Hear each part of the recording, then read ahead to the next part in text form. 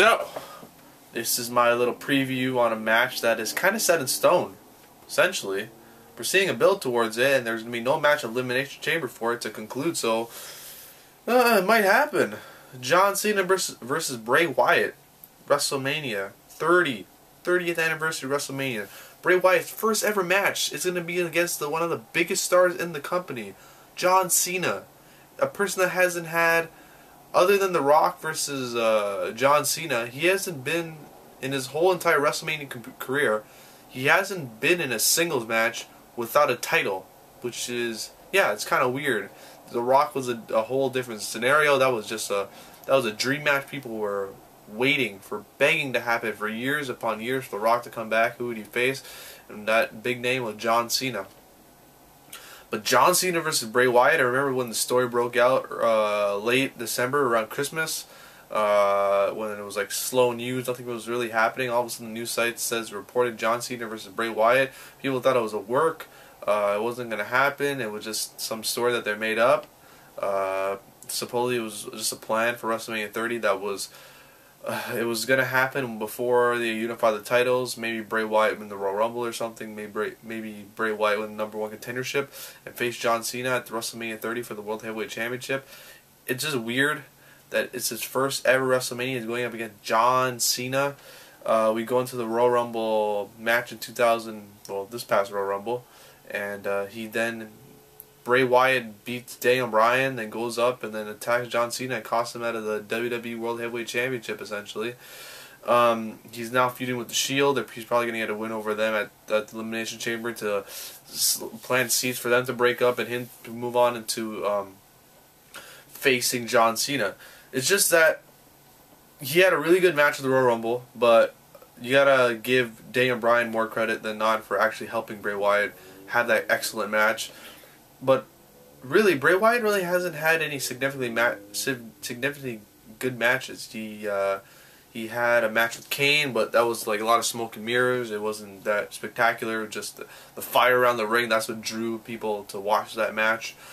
He was in that tag match at TLC. He hasn't been really in any single matches, and when he has, it's just been mediocre. It's been forgettable, and nothing like big. But he really hasn't actually wrestled a lot on TV. He's had matches here and there, but they're really mainly squash matches more than anything else. Like, the opponent gets a couple offense moves, but other than that, Bray Wyatt gets the majority of the victory, a majority of the match, and gets the win.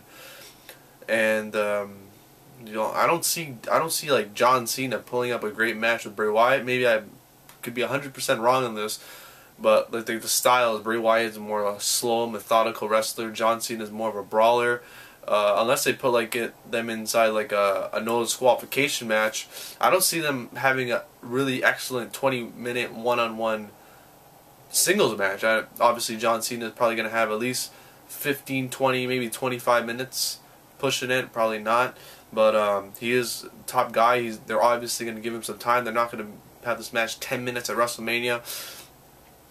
So it's just weird. Like, you could do Cena Taker. Why not do Cena Taker? But I guess in the company's eyes, they see Brock Lesnar versus The Undertaker as a bigger match and more people want to see than Undertaker versus John Cena. And since John Cena's kind of left in the dust when you really book WrestleMania 30, it's just weird having Bray Wyatt.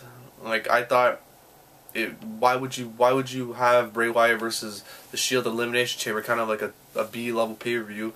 At least have it at WrestleMania where it's a big stage and it's like a huge deal that the Wyatts win at WrestleMania and the Shield finally breaks up almost a year and a half after the making of the Shield, the creation of the Shield. But what do you think of John Cena versus Bray Wyatt?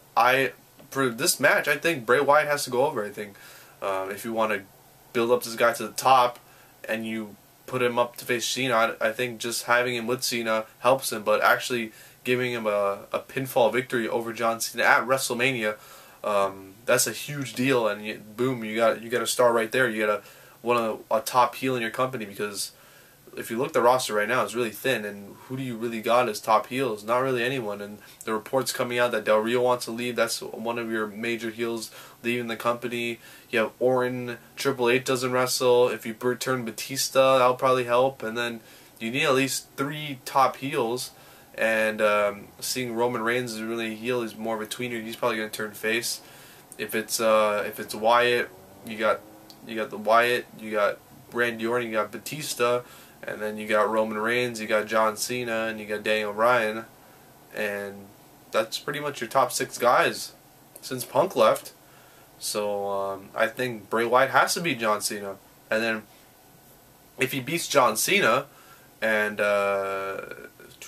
he could feud it out after Extreme Rules or something, and if Daniel Bryan wins the title, and then you got a match, you got a main storyline right there. Daniel Bryan wins a championship.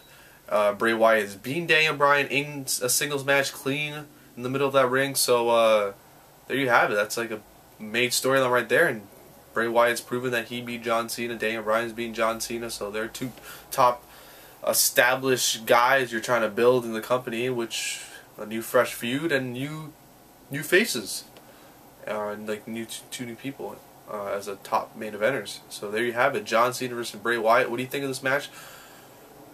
I think if it's gonna happen, Bray Wyatt has to win. So there's my thoughts on the match. Thank you for watching my video today. If you enjoyed this video, that is all. Yeah.